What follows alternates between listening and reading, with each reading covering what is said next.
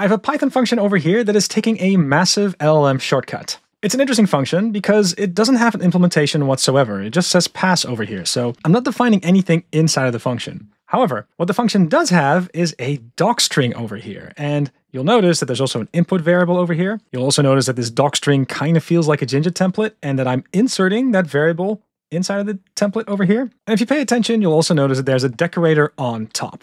Now, the cool thing about that one decorator is that it can look at the docstring over here, and it understands that the input of the function should be inserted, and then it can regard that as a prompt to send to some LLM backend. This one decorator, at least to me, is a very convenient way in my Python scripts just hack a little bit of LLM stuff in there. Without having to learn a whole library, I can really just focus on just using Python functions. And also just to prove and demonstrate that this works, I can just call this function. It's going to take a small while.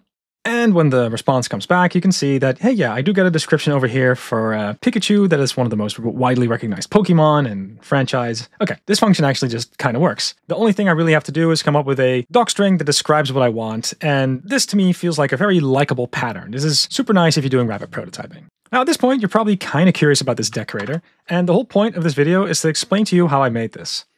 If you want to play around with it, you can actually find it in a library that I made. There's a library called smartfunc.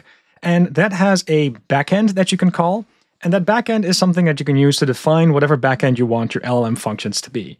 So in this case, I have an LLMify decorator, but that's defined by using the GPT-4 backend. You can pick other backends, you can also set the system prompt in here, change the temperature, all that good stuff. But again, the main goal of this library is to keep stuff simple. So what I want to do is explain how this was made, but also show you some of the bells and whistles that I've added to this, after which I'm also going to compare the approach that this library takes with some alternatives that you might also want to consider. The main thing that I hope to drive home here is that this is just a very nice way of working, especially if you're just getting started or rapid prototyping or something like that.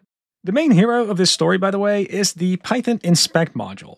What I'm able to do is I'm able to grab this function that I've defined over here, and I can ask the inspect module to get the docstring. And you can see, hey, that's something that's relatively easy to fetch. From here, it's hopefully also clear that I can take, a template string like this, give that to Jinja, and that's a recipe for me to also take whatever input parameters that I've got and render that in line. That's also something I can totally do. But if we want to, we can also go a step further.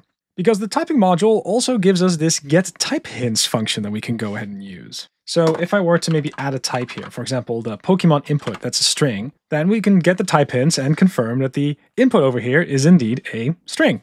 And note that we can do that not just for the input elements over here, we can also do that for the output elements. So I could, as a user maybe, come up with some sort of output type that I would like to have for my Pokemon, and my LLMify decorator would be able to access that. I have access to not just this docstring over here, I've also got access to this type information, and that is something that I can use to make this even more powerful. Because this is where I can start using Pydantic. I can come up with some sort of a Pokemon class, and, I can maybe come up with some properties of the Pokemon. So I could say, hey, there's a name of a Pokemon, maybe there's some sort of a description of the Pokemon. Maybe there are some Pokemon types, so there would be a list of string from typing. And let's import that list as well. And I could say, well, that's a description class of a Pokemon, so that might work. And in this particular case, the interesting thing is that Pydantic class is a schema of sorts. That object is something that I can actually fetch by using that getTypeHints function from typing. Oh, and that means that I might be able to tweak my prompt such that the LLM backend is aware of the return type that I'm interested in getting. Now, this feature is great, it's just that not every single backend supports this. A couple of LLM backends have been specifically trained to guarantee that they're able to return a schema, but not every LLM backend allows for this. So when you get an error like this, you're going to have to pick a different model. So let's go for GPT-4o instead. And lo and behold, notice that when I run this, the description of Pikachu now actually does come out as a JSON object that is in the schema structure of the Pydantic object that I defined earlier. So I can see that there's a name, there's a long description, and there's a list of types, and Pikachu in this case is just electric. So cool, pretty expressive, quite convenient. This is definitely nice. So this output is great, but there's an extra thing that we can attach on top of this, and that is that we can add a debug flag, because it's great that we have this output, but if I'm debugging later, I would also really like to know what prompt actually got sent to the LLM backend, and I would also like to know how long it took. So for that, the one change that we can make is we can go to this backend over here, And we can say, well, we want this debug flag to be active, actually. When I do that, it's going to rerun. And you can now see that there's this underscore debug key attached to what I get back. I can open it up and I can see the template, the function name, the actual prompt, the schema, the date time, some backend keywords. So this is plenty for me if I'm doing rapid prototyping to debug and to figure out if something might have gone haywire.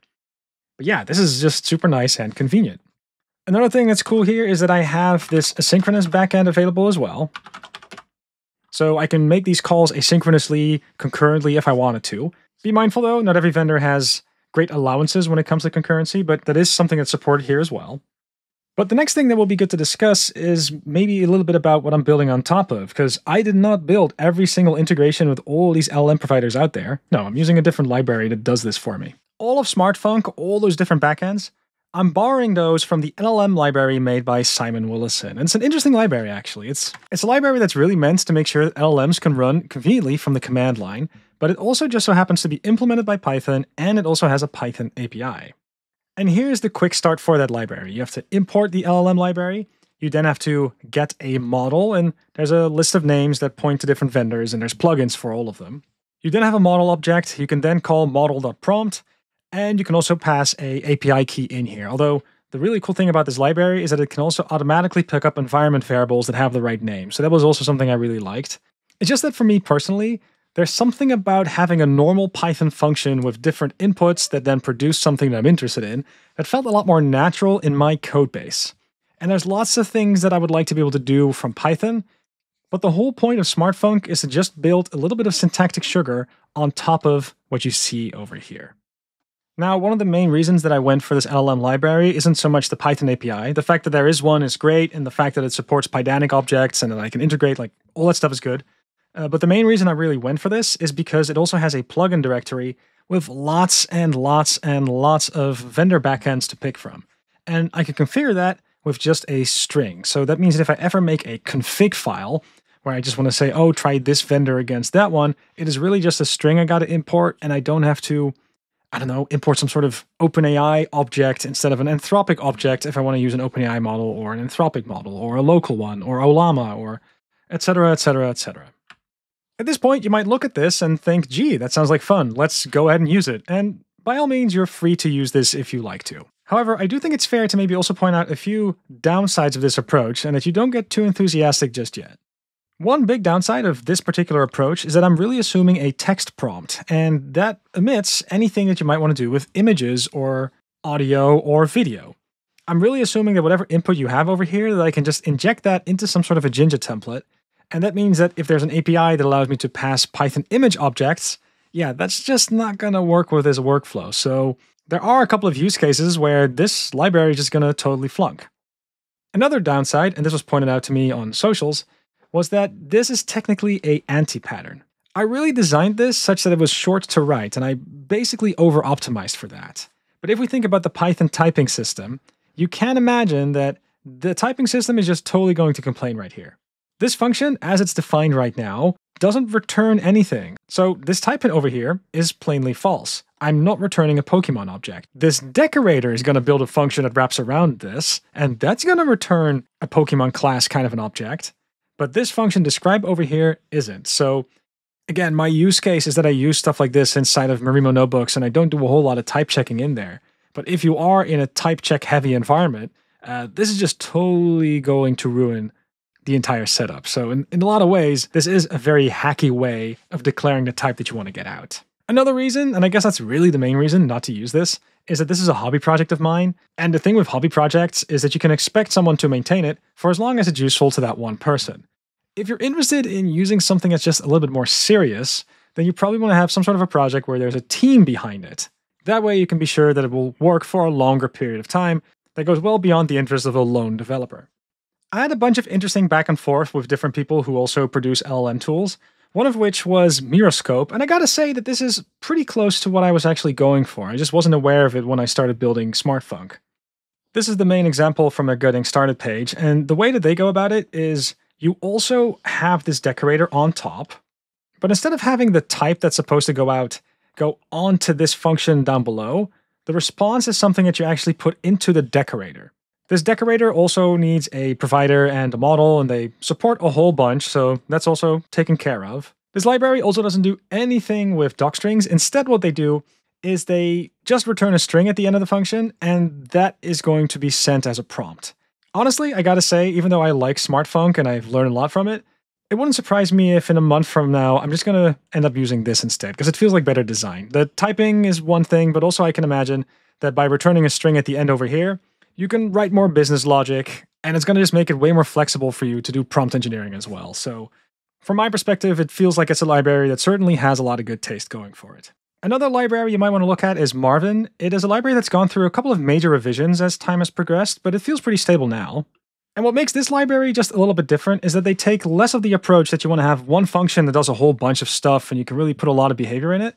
They try to be a little bit more specific. So, for example, if you want to take a string and turn it into a Pydantic model, then you can use the cast mechanism for that. But they've also got functions that allow you to deal with images and audio, and they tend to have these different buckets that seem to cover a lot more ground as far as use cases are concerned, but it also means that you have different functionality. You don't have one function that can basically do everything. And finally, there's always Instructor, which is a very likable library. It's just that you got to be a little bit careful as far as some of the guides are concerned. LLM backends have changed over time, and odds are that you might stumble upon a tutorial that's a little bit outdated. Another somewhat small downside of this library is that if you are interested in trying out all sorts of different backends, the way that you approach a backend is typically programmatic. So not with a string as input. You typically have to do something like, oh, from OpenAI, import the OpenAI client, and then Instructor from OpenAI, oh, here's the OpenAI client, and it's a little bit more fiddly to just get this thing started. I hope at this point that I've removed a little bit of mystery on how some of these LLM tools work. A lot of what's happening here when there's a clever decorator being applied is that it just wraps around the function and tries to grab as much useful information, like the type that's going out, or maybe like the docstring that's going in, to construct a prompt and that's going to then return what you're interested in. I'm still very happy that I made smartfunc. Time will tell how much I'll use it. But if you're keen to learn more, definitely have a look at how this is implemented. There's a couple of extra tricks that I apply just to make sure that default parameters, for example, that they're passed along nicely. And if that sounds interesting, definitely check out the GitHub repository that's in the show notes. Thanks for listening, and if you want to see more stuff like this, please like and subscribe.